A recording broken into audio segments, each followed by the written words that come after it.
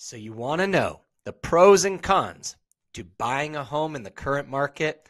Well, I'll let you know. There's 16 pros and only one con that I can see right now.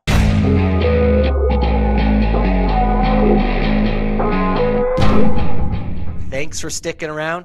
And on this week's segment of what's happening in the market versus bringing you just the stats, we have a bonus, which is really thinking about the pros and cons of buying in the current market.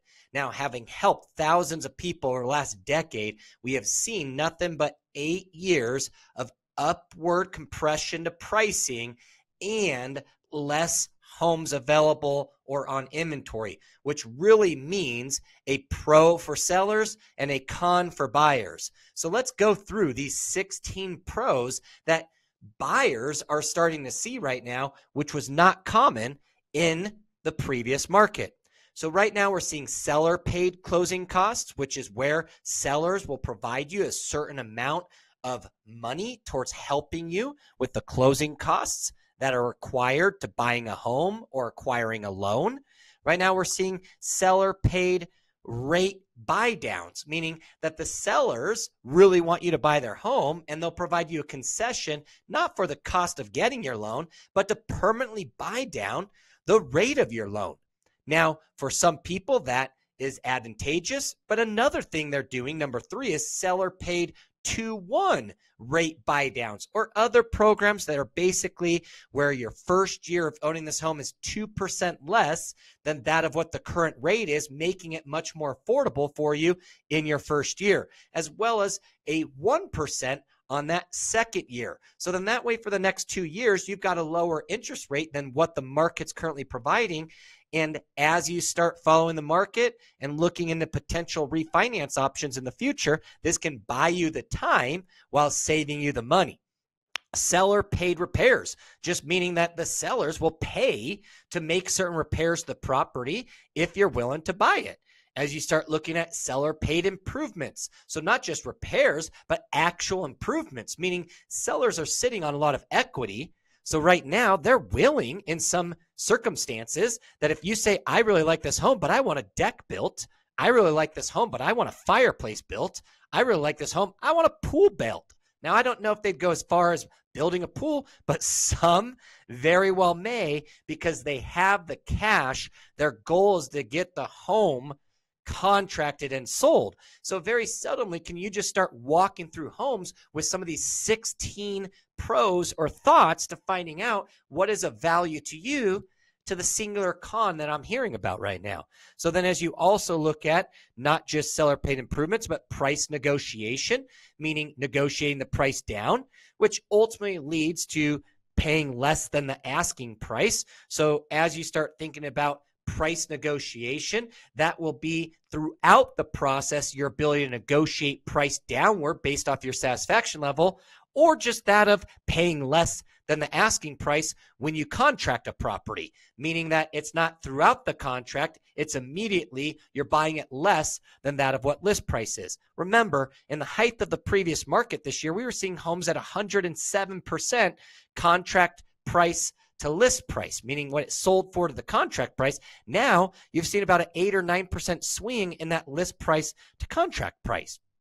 You start looking at things like no need to waive your appraisal. So number 8, a lot of people are waiving appraisals and having to bring cash. When you really think about it, buying a home $50,000 over the list price, if you had that $50,000 to bring in cash, how much of a rate buy down could you potentially do? And I'll tell you, you can get it pretty dang low.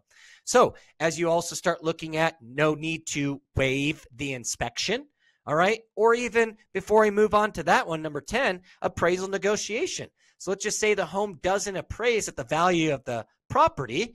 A lot of sellers are willing to lower that price now, which is giving you favorability, whereas in the past you had to bring that cash. All right, we were talking about number 11, inspection negotiation. Throughout the process, negotiating what you found once you open the hood and your inspector actually looked at the property. All right. But now there's some interesting ones. These are very important to many people that I know. Number 12, time to think. Instead of rushing real fast, there's a big stat out there. It's saying that almost half of the people who purchased homes over the last 2 years are not satisfied with the property they purchased. They had to move quick. All right. This is also contingency contracts, giving yourself time to sell your home now that you're under contract on one. It's amazing. We went from people requiring you to have a home sold to even entertain your offer to now you can go find your home and put your house on the market within a certain period of time. You could buy a home for $1,000 now. Well, what do we mean? There's a lot of down payment assistance out there. Is the number exactly 1,000? Not necessarily, but a lot of people have come with only that amount of money. A lot of the grants, things that are helping people with down payment assistance. Well, when there's no offers, a offer is definitely strong. So a lot of those type of programs that weren't eligible, not because you couldn't use them, but because just reality is most sellers wouldn't accept them.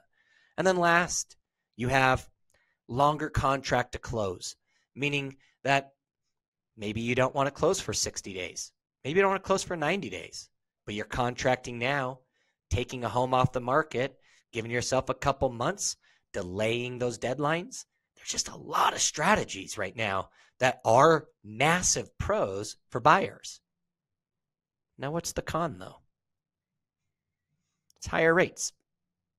It's a singular con. Now, I don't think that's just my opinion. I believe it's a statement of fact. What I mean is that we had everybody wanting to buy and sell properties in the first quarter when rates were very low. Then rates jumped up to 5%. A lot of people got out. They got comfortable with that and got back in. Then rates went to 7% and they got out. And now we're probably see as they go to 8 or 9 maybe, less and less people are in. But remember, can anybody promise that the rates are going to drop next year? No. But every singular recession that we've had prior to this, housing let us out of it. And as we got through the recession, they dropped mortgage rates. So you can refinance later. But at the end of the day, if you take advantage of some of these strategies, even at a higher percentage rate that you bought down a little bit permanently, even if you're happy at that price, if you love the home, well, you're going to do what most people do with real estate, which is hold it long term. And throughout time, you'll take advantage of the strategies and advantages of being a homeowner. So I'm not saying go buy a home, but what I'm saying is make sure that you continue to look at the pro-con and be smart with calculated risk. And this is a great way, as you look at timing the market, it's a great time for buyers.